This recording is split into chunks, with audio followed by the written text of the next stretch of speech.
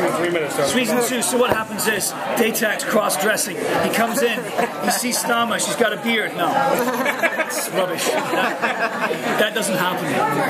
How are you all? Doing good. Season 1 was excellent. Thank you. It's so weird to see you as Daytak Tar and just how you become a completely different person. Does that makeup help that, or? Yeah, I think it's as soon as you put the makeup on and you put the wig and the eyes in and the outfit on, yeah, it definitely gives you a certain swagger. And obviously with the alien languages as well, I think gives a great depth to the show. And David J. Peterson's done a fantastic job. So it's it's fun to. It was a fun first season, and we're hoping the second season is equally as good, if not better. How tough is it to wrap yourself around that speech, the alien speech? It's tricky at first. I mean, I think I'm looking forward to seeing what David has. You know, he's obviously done Game of Thrones and other cool projects. So at first it's a bit like, wow, it's you think it's like gobbledygook, and you're like, okay, I just have to know what I'm saying. I guess it's very much like learning a new language in many ways. But it's tricky, but it's a lot of fun to say it and get your words round it. Me and Jamie would talk about it, and she would say one time, "Oh, we both sound a little different when we say it." And I said, "Well, darling, you know, you are from a higher class than I am. You know, I'm ripped.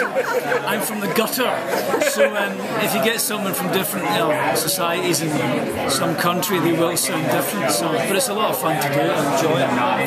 So the duplicitous nature of not just you, but also your life. I mean, how fun is that to come and be able to sink your teeth into something so like deep, and also to counter some, No, it's a good point. It's a lot of fun because I think the scripts have been really interesting. The dynamic between Stama and Daytak are obviously one makes it like similar to human relationships, unfortunately, or fortunately, depends how you look at it. And the Stama's very wise. She's cunning. She's cold, calculating. Some might say she's more evil than Daytak. That is yet to be seen, although the ending of season 1 would suggest.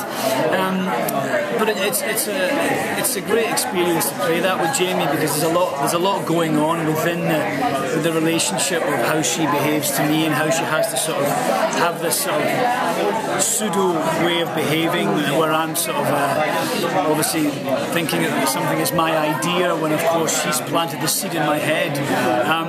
And it's fun next season as well, what I've read so far of how Daytak is not going to be in Defiance at the beginning of next season. Obviously I can't say where he is, but he's not in the Tar household, and it's like the ship without a rudder, if you will.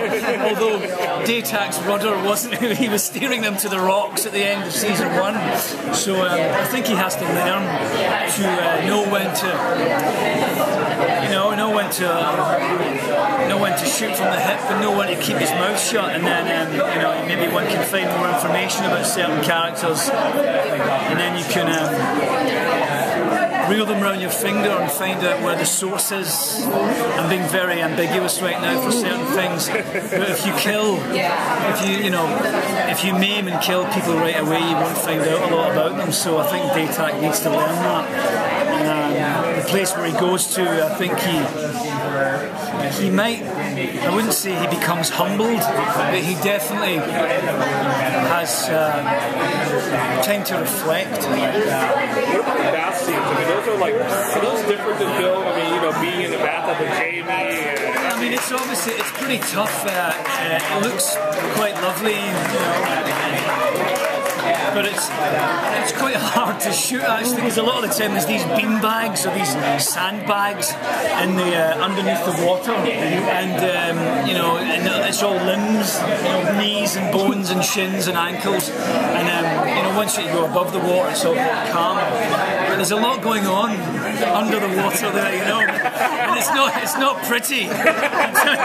You think there's a lascivious sense. I'm like, no, nothing whatsoever. It's all my Scottish knees banging into Jamie's buttocks and stuff. She's like, Tony, for bloody hell, and I'm like, sorry, darling. But they're quite fun scenes to do, aren't they? You look, and they're lit. I think they're lit very cool, aren't they?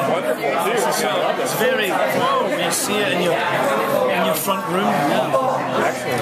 Hey, 3 minutes. I was just kidding. I was talking about my mother. I was talking about you. I was talking. I'm going to take these. Is that okay?